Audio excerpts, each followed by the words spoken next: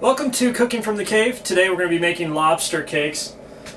Let's start off with our wet ingredients, and that's usually how you do these types of things, and variations of this could be a crab cake or fish cake even for that matter. We want to get all of our wet ingredients into one bowl. I have mayonnaise, 2 whole eggs, I have 1 lime, and I'm just going to mix these things together. I'm going to break those yolks up, and I'm just going to stir and combine everything. It's going to get fairly soupy almost. It looks like there's almost too much liquid in here. And once it's evenly combined, we're going to start to add some dry ingredients. Our next ingredient we're going to add is our lobster. Dice your lobster up so that it's, you can buy lobster tails, which is fine. You can buy those frozen. Just make sure you strain off the liquid and then dice it up into small enough pieces. I would say about a 1/2 inch by 1/2 inch is a fine size. The lobster will immediately start to draw in some of that liquid. I should also say make sure it's completely thawed. You don't want any liquid, you don't want any frozen lobster in here.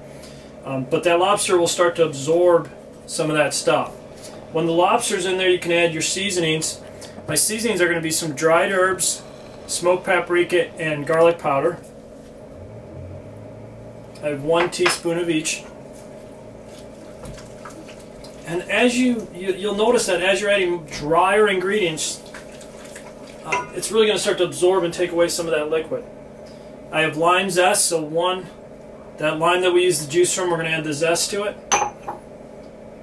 1/2 a red onion, diced.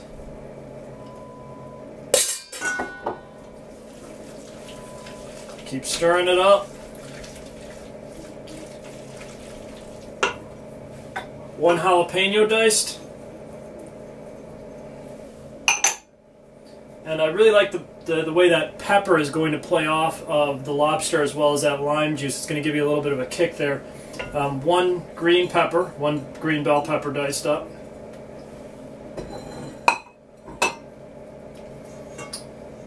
And then before I add my panko, which is Japanese breadcrumbs, I'm going to want to add 1 teaspoon of black pepper and 2 teaspoons of salt.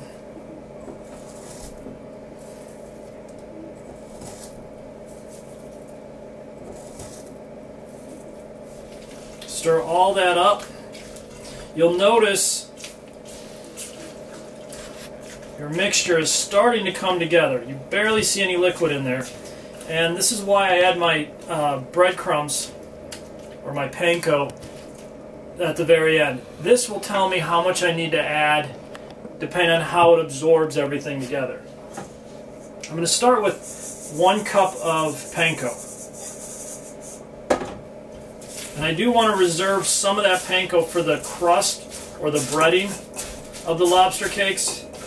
But depending on what we put in here, we may have to add more of the panko to our breading mixture. And you can use regular breadcrumbs if you make your own breadcrumbs too at home. That's fine. Any really breadcrumb will work. Just remember that save or reserve a little bit for that breading because you want some of that texture. Now, at this point, you don't see a lot of liquid pouring off of the lobster cakes, but I do want to do a real quick test with this.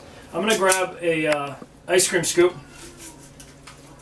and I want to make sure this is going to hold up. So I'll just give it the old, will that hold together? And the answer is yes. So we're ready for our next step. So our next step is to start to shape these, and then to drop them into our breadcrumbs, and then to start pan-searing them. If you don't want to pan-sear them, or you're afraid about the smoke that happens on your from your stove or from cooking with all that, you can also bake them in the oven. It's just going to take a little bit longer. And what I would recommend is baking them at 400 degrees on a bake mode or a roast mode. And it's going to probably take you about 10 to 12 minutes to bake them. But in the pan, it's much faster and a lot easier. Our next step is we want to get that oil hot first before we add those cakes to the pan. So we'll heat up our pan. like we do for any sort of saute. Wait for that oil to actually start to, or wait for that pan to heat up before we add the oil. I'm going to show you how to cook up 2 of these lobster cakes. And I like lobster cakes because you can use them for, you know, not only a main entree if you want, but you can also use them for an appetizer. So I'm going to serve these up kind of small size.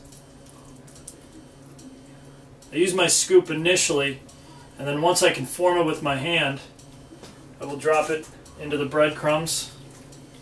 And I'm not so worried about the sides of the lobster cakes as I am mostly the top and the bottom of coating it with the breadcrumbs. Because these are lobster cakes, they're not bread cakes, and we don't want them to be too bready, or have too much breading on it, I should say. There you go. Drop that one in there. Let's add our oil. You just want a nice light coat of that oil in the bottom of the pan. You don't need a lot. Give it a few seconds to heat up, and then we'll be ready to pan-sear our lobster cakes. Our oil is nice and hot. You can tell again the oil is going to move around the pan nice and freely. We're going to grab our lobster cakes. I'm going to flip them over so I can get both sides coated with the breadcrumbs.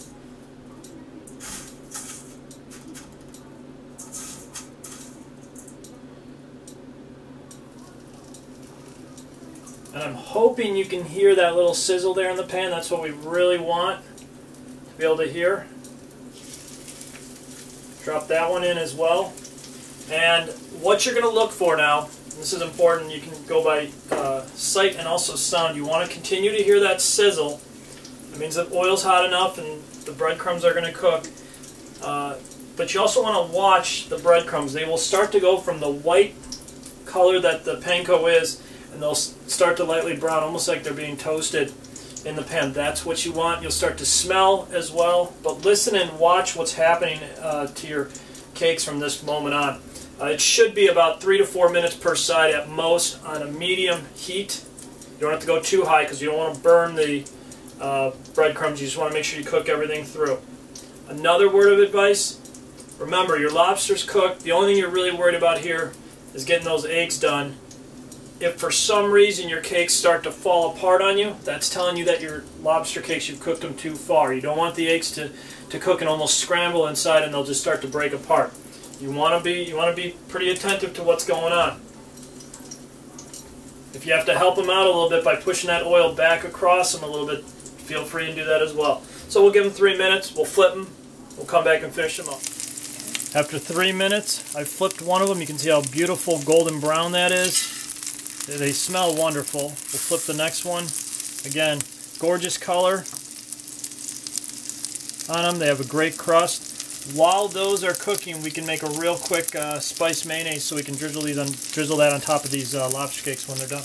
I'm going to serve these on a bed of arugula and fennel salad with a little bit of spinach tossed in there. But on top, for a sauce, I'm going to take a little hot sauce. We make our own hot sauce in the cave, and I think we'll probably do a recipe of that in the future. But a good or a favorite hot sauce that you like, you can easily do. Mix that in with so I have about 1 teaspoon of hot sauce to 3 tablespoons of mayonnaise. Gives you a nice drizzle and a little bit of a kick to that. Hit it with a little salt, just a pinch of pepper too. Whisk that up. Our cakes are basically done, so plating up is very simple after this point. We're going to start with our salad. Again, this is arugula, shaved fennel, as well as some spinach. We can move our lobster cakes right on top.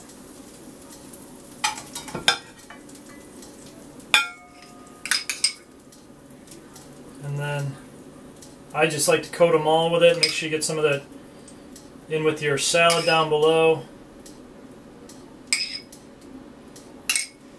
There you go. A very elegant but simple recipe you can do for a special holiday or even just when you're kicking around on the weekends. Lobster cakes.